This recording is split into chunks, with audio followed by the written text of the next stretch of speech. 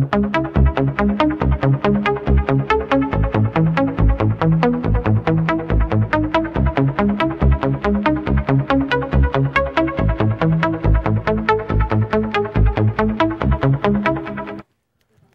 right.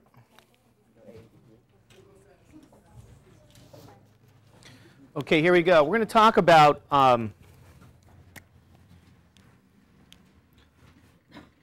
last time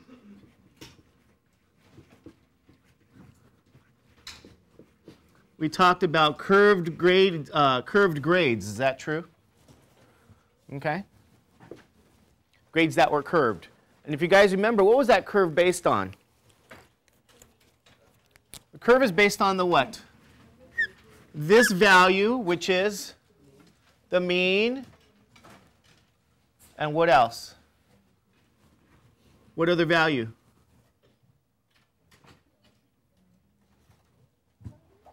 You had a whole lecture on that last time, so. Nope, never. Not the high. Don't get, Highest value, lowest value, get that out of your head. It's based on what again? The mean and the standard deviation. If you go through life thinking that that's the curve, that's not a curve. Okay? This is the curve. It's based on the center and how consistent your data is. Remember that? Okay, and I think we even did this. We drew a picture. What did we draw? In the center, you had what? The mean. That's the center of your data. What else?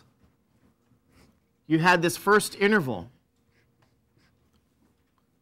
I take the mean, and what do I do here? Add the standard deviation, and I what? Subtract the standard deviation. So this creates an interval known as what? What's the name of that interval? This interval is where the what? This is being within one standard deviation, within one standard deviation of the center, the mean. And if I create the interval here where you have two standard deviations now, well then that's going to be called what? An interval where you're within two standard deviations of the mean. This is what we did last time. Now in the center here, what grades did you get if your score was about the mean or the center? People there got a C. Is that right? If it was above one standard deviation but less than two standard deviations, what did you get here? And if you were more than two standard deviations, you got a what? A. Is that true? If you were below the mean, more than one standard deviation, but less than two, what kind of grade did you get? A D. And more than two standard deviations, you get a? Fantastic, okay? This was the curve. Now, I'm going to call this next process the generalization of the curve because that's sort of what it is. And to generalize something, I'm going to have to change some notation for you. Okay, in other words, I'm going to give you what's known as the z-value, z-score. It's also known as the standard score or standard value. Okay, standard score, standard value. And the z-value is found by taking a data value, subtracting the mean, and dividing by the standard deviation. Okay?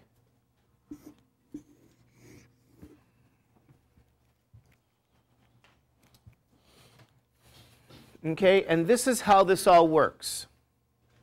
What happens is this. If I plug in any mean for a data set, here. Can you guys tell me what happens to that z-score, that value here?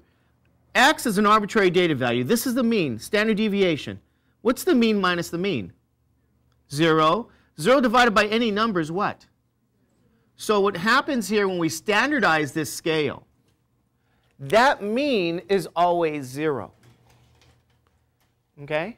You're going to see how this works. If I plug in the mean plus a standard deviation now, by algebra, adding like terms, the mean minus the mean is what? This is gone. You have a standard deviation divided by a standard deviation. What does that give you? This is algebra. What's S divided by S? 1, good. What if I plug in 2 standard deviations? Okay.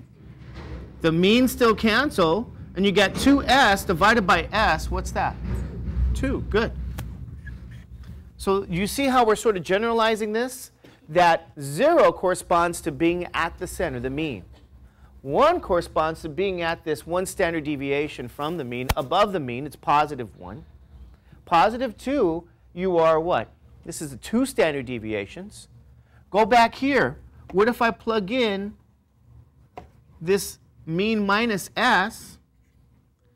The means cancel. What's negative S divided by S? Negative 1. Plug in here the mean minus 2S, and what do you get now? What's the mean minus the mean? That's gone. Negative 2S divided by S is what? Negative 2. Now here's what's happening. This is your standard scale now, your generalization z-scale, 0, 1, 2, negative 1, negative 2, and we're going to talk about now why we actually approach it this way. Why do we have to generalize things? Well, because, for example, although this scale that you see here works well for grading on a curve, it doesn't work well for every phenomena that you want to describe. For example, you guys know the height of min. The height of min. Do you want to know what's the mean height of min? Do you guys know? How tall are min on average? 6 foot? No.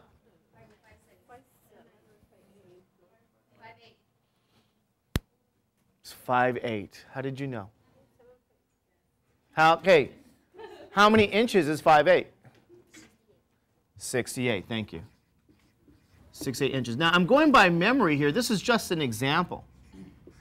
I'm going by memory, and my memory was that the standard deviation was 2.9 inches. Okay? So min on average are 5 feet 8. Standard deviation is 2.9. Okay? Let's try to determine some z-scores or z-values for various people, right? All right, let's see. Does anybody know Mr. Judge is what?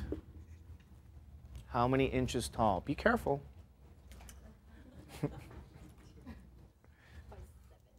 Yes. How many inches is that? 67 inches tall. Okay? What is my z-value? Let's determine my z-value. The z-value is going to be that data value. What's the data value? 67.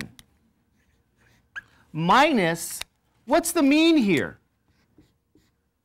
What's the mean? 68. Good. Divided by the standard deviation S. What's that? Is that 2.9? Okay. What is my z-value, my z-score, or the standard score?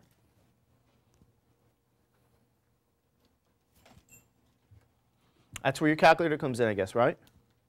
Approximate that to the nearest 100th, 2 decimal places. What do you get? 2.34? Nope. Is that positive or is it negative?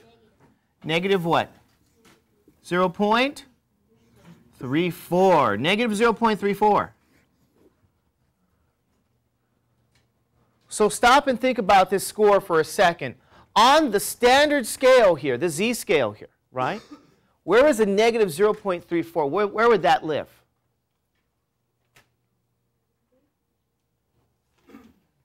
Anybody know? It lives where? Well, first of all,